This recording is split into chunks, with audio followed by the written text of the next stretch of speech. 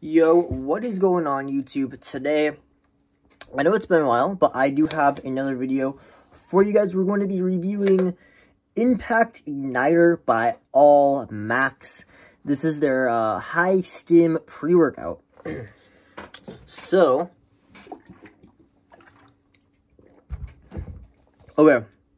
So, first here we got the label. So, explosive pre-workout stimulant, muscle swelling pump activator, active fat transporter.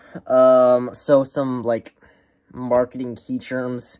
Can you turn muscle into fat, or can you turn fat into muscle? No, they're made of two different properties.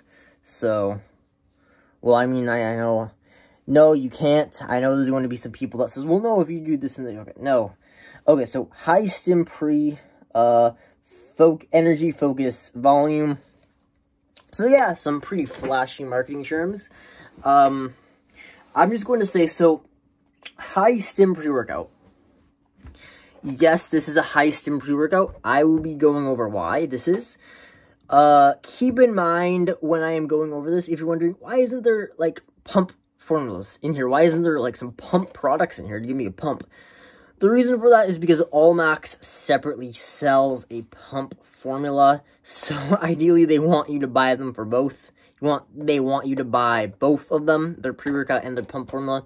So you can find these around $40-ish, give or take. Some stores might sell a little bit higher than that. Some might discount it so it's a little bit lower. Sometimes they do a sale. If you buy 2 of these, you get one completely for free. Or buy one, get half off. So there are definitely some good sales to be found here. But yeah, okay, so in the supplement store, this was the second most powerful, or most highest stim pre-workout, I guess, to put it that way. Next to the Ultra State pre-workout, performance pre-workout that I previously reviewed. That thing was insane. You couldn't, if you were doing a powerlifting competition that you were getting drug tested, you can't use Ultra State. You will fail the drug test. So if you are doing a powerlifting meet that is drug tested, go for this, because there's no banned substance in here, unlike the Ultra State, which there is some banned substance in there. So, okay. To start off, we got L-citrulline malate 2-to-1 ratio. Okay, so I'll say I am just going to go for a full serving. There's 20 full servings in here.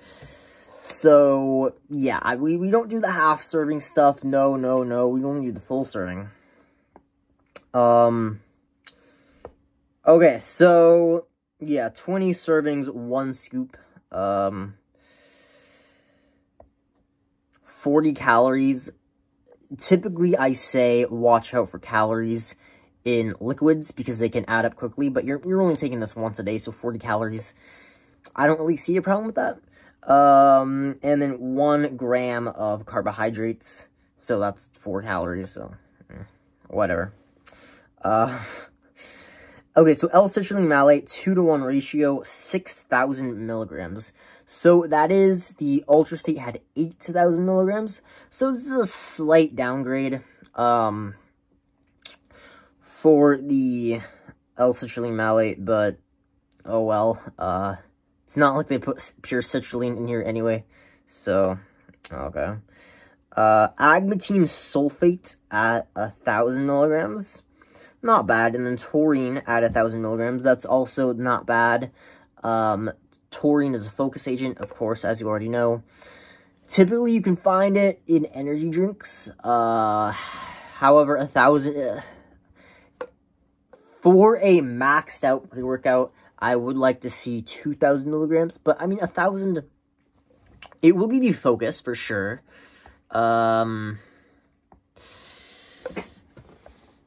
I'd like to see 2,000. Will 1,000 work? Absolutely. It's just if you want to max out a pre-workout to its fullest potential, you should do 2,000 because you definitely do see a benefit from going to 1,000 to 2,000 milligrams of taurine.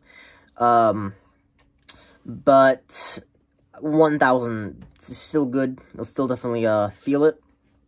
And no, taurine is not dangerous, even if it's mixed with caffeine. I know 99% of you know that, hopefully.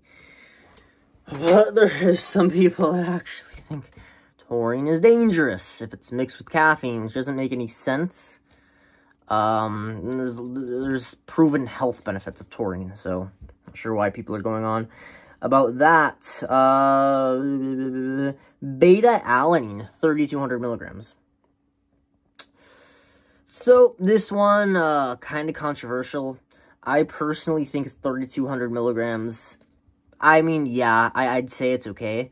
Even with 3,200 milligrams of beta-alanine, that's the minimum effective dose. I still get some tingling side effects. So typically, and I still do take beta-alanine to this day, around 3,200 milligrams. If you have, like, that itchy or, like, tingling sensation, I especially get it on, like, my face and my hands. Nowhere else. I mean, there's some people who have, like, nightmare stories about only taking 3,200 milligrams and, like, their whole body gets, like, crazy itchy. But no, slightly on my face, slightly on my hands. It's mild. And then I drink it.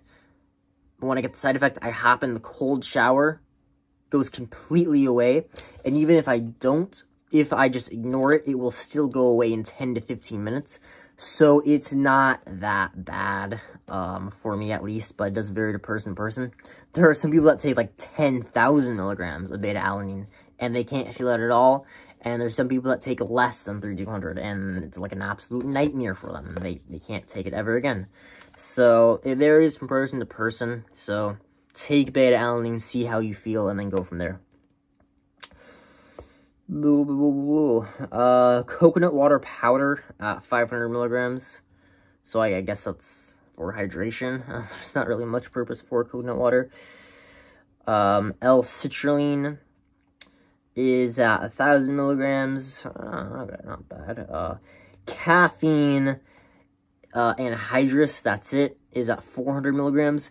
The other pre-workout Ultra State had 450 milligrams, split between 3 different sources. That was a good so 450 milligrams split between 3 sources. So it would, like, release, like, 200 milligrams of caffeine and anhydrous. You would feel that immediately, and then as you're working out, would slowly release the other caffeine, the other, like, 250 milligrams. So I'd be energized throughout my entire workout, and even after the workout, I'd still have a lot of energy, because the caffeine would just keep releasing. And then there's also ingredients in that one for the caffeine to last longer. But pretty much when you take this one, it hits you all at once. So you will feel all 400 milligrams of caffeine within, like, 5 minutes of drinking this. You might like that, you might not. For me, I mean, it felt good, but it definitely wears out fast. I mean, even, like, within, like, 2 hours, I couldn't really feel this anymore, even with that 400 milligrams of caffeine. So, I mean, like, I drink this, right around 8 a.m. That's when I work out, and then I leave the gym at 10 a.m., and I can't feel the pre-workout anymore, and it's only been 2 hours. So yeah, if you are concerned, if you do take this later in the day and you are concerned about if you can't fall asleep, don't be. This thing, even though it has 400 milligrams of caffeine, it wears out fast. So I wouldn't really worry about it, personally. Alpha GBC, 150 milligrams. Yeah, okay, and that's about it for the formula. So, I guess all that is 40 calories? Okay. I'm trying to, like, calculate it in my head. It doesn't seem like it'd be 40 calories. But, you know, okay, 40 calories, whatever. L-carnitine, L-tyrosine, both at 1 grams as well. So, what do I think of this? It is a good, high stim, in your face, like, punch you. Well, I mean, it's not crazy high stim. It's a good moderate to high stim. I'll put it that way, because I know there's pre-workouts with 700 milligrams of caffeine, loaded with all sorts of stimulants. I mean, like, there was one I saw that had, like, 700 milligrams of caffeine, and it also had, like, cardarine, DMA, DMHA, pretty much every single stimulant in the world loaded in there. I guess, yeah, so there's a bunch of those. Unfortunately, I wouldn't really recommend using those, or at least not often, because you build up a tolerance, and then you'll need something more and more and more, and then eventually you'll just get to a place like you can't find a higher stim pre-workout. So that's why I wouldn't really recommend using something like that crazy. But yeah, this is a good stimulant pre-workout. I use it as a high stim pre-workout. So pretty much what I did is my Tuesdays and Thursdays were my really, really intense morning workouts. So I do like sometimes like intense leg day or intense full body workouts. And then I also like roll out of bed exhausted, so I need something to wake me up and something to really be energized through my workout. So Tuesdays and Thursdays, I use this, and then Monday, Wednesday, Friday, and Saturday, I would just, if I wanted something, I might have like a Monster or a coffee, that's just caffeine, just to like pick you up. No pumps, no like pump products, not a lot of focus agents either, but it still worked. And then needed to get out of bed tired, boom, high stim pre-workout right here.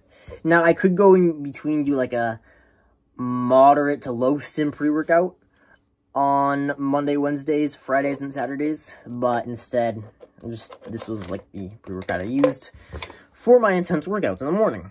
So yeah, that's what I did. Leave your thoughts down below. I know I'm not really active on YouTube as much as I should be. Kind of other stuff I'm working on, so yeah.